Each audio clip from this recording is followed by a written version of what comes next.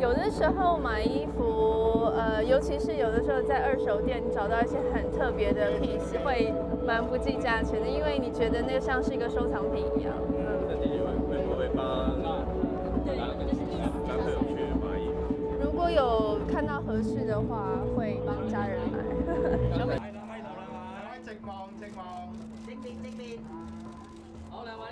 我当然很希望，因为我毕竟还是晚辈，要跟他们学习。特别喜欢章子怡跟嘉玲吗？其实我跟章子怡在金马奖的时候有遇到过，然后我有跟她表示过，从她第一部电影我就非常喜欢。那嘉玲姐我们在柏林影展也有见过，就很谢谢她给我很多鼓励。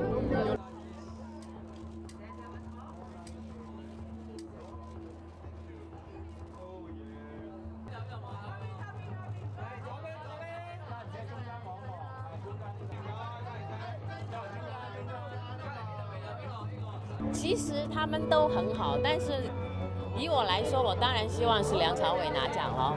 準備好了戰衣了嗎？啊，準備好了，準備好了。